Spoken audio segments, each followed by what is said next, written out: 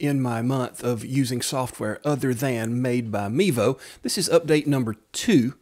My goal has been to use Top Director as my main streaming software. I'll get to how that's going in just a moment, but I would like to let you know that for my House of Worship stream this past Sunday, I was able to use ProPresenter 7 as my streaming platform, my streaming software.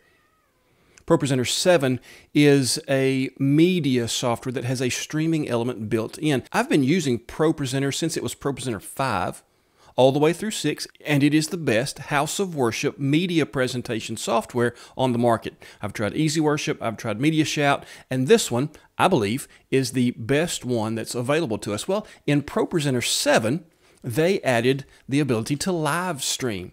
And you can pull in sources that are NDI. Connect an NDI source to your network. ProPresenter will find it, and you can add it to your live stream.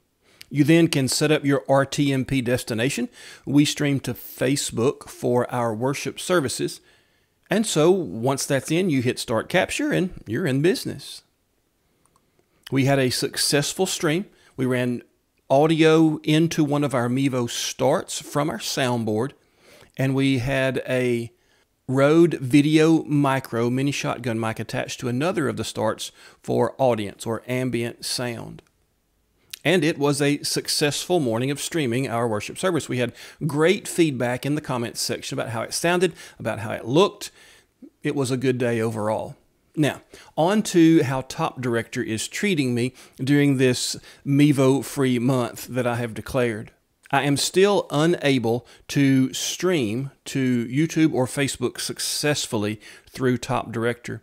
Whether I am attaching a Mevo Start in NDI mode or whether I am using NDI HX camera on my iPhone or whether I'm using Top Director Cam on my iPhone, I've been unable to get a stream to go live successfully to either of those destinations that I use. I can connect the cameras, no problem. I can't get a stream to go out. I made this video and sent it in to the developer, and they've been very responsive.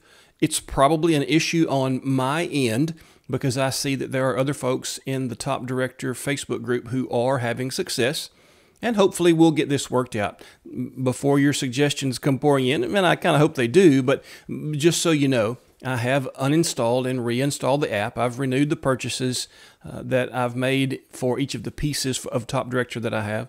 I have uninstalled and reinstalled it on the iPhones as though that would make a difference. And I've renewed or reset my RTMP stream key on both YouTube and Facebook just to see if that was some part of the problem. I will say that when I've streamed with multicam or minicam, just to verify that I can get to those destinations with that same RTMP, I am successful. I have no problem with that. I also want to say that the developer at Top Director is doing a great job of taking my concern. I've made videos for him and listed them so that he could watch them and try to maybe give me some feedback. So a Mevo-Free month has been more difficult than I thought it would be. But there are other solutions that I can use. It gives me a chance to test and expand what my knowledge base is, so maybe I can help other folks with their live streams. But the more I do this and the deeper I go, the more I am appreciating all that Mevo is able to do with both the Logitech by Mevo software as well as the Mevo Multicam software. That stuff just works, and so far, some of the things that I'm finding with other pieces of software, I've run into some roadblocks.